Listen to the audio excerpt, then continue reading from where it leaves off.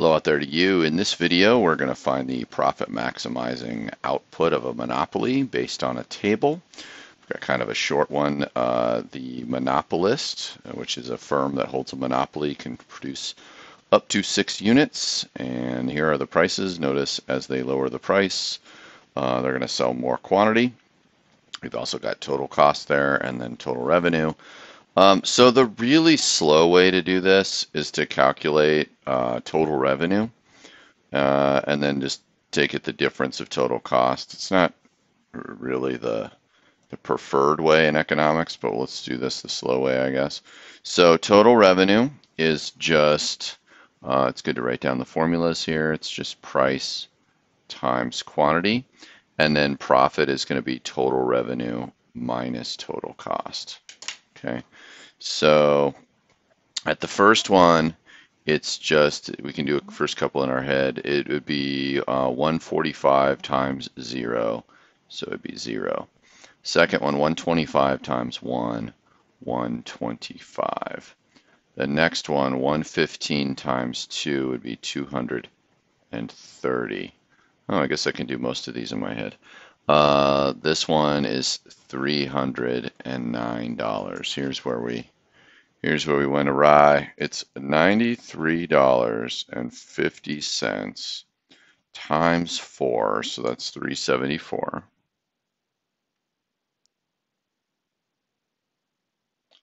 And I did this one earlier, but I know I've forgotten. So 5 times 85, 425.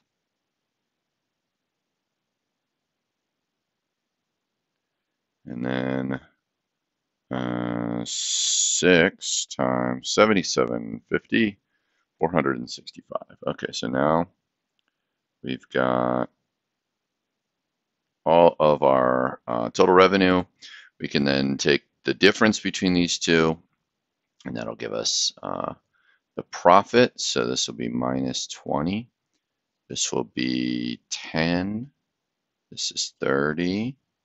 This is 25 plus 9, 34. This is also 34. This is 30. We're back down to 30. And then this one is 25. Okay, so most of it I did in my head. Okay, so we're just going to pick. We have a choice, really. We have either of these 3 or 4. And then the price would correspond to that. So what this question is getting at, since we have to pick one or the other, what we really should do is look at if we want to profit maximize, we want to produce the last unit where the marginal revenue is higher than marginal cost, or ideally where marginal revenue would equal marginal cost. So how do we get at those? So marginal revenue is the change in total revenue divided by the change in quantity. Now the changes in quantity are going to be really easy because it's just a change of 1. Okay, so let's calculate all of that. We can do this without a calculator. I don't know. We'll see. So I want marginal revenue right here.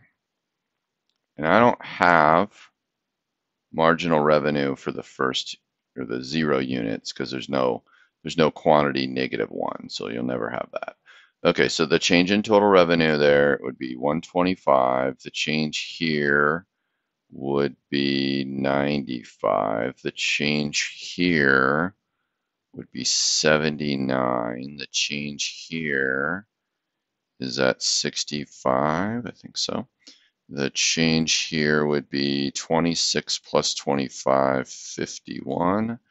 The change here, 75 plus 65. I better grab the calculator here. 75 plus 65 is 140. That can't be right. Oh, I see what I'm doing wrong here. See, make mistakes there. It's just the difference here, so it's just 40. It couldn't have been that high, so I was going into the next numbers there. All right, so now we just look at the change. This is the change in total cost. This was the change in total revenue. Okay, so we don't have anything there. And the change in total cost is 95. The change, so we're looking at here to here, here to here. This is 85. Here to here, 75. Here to here, 65. Now, that was convenient. And then here to here,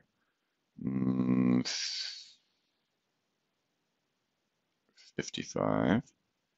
And here to here, what? That's interesting. They're getting smaller. Here to here is 45. Huh. Interesting. Anyway, so now we can actually see the profit maximizing quantity is going to be right here, because this is the last quantity where this happens, or the only quantity where that happens.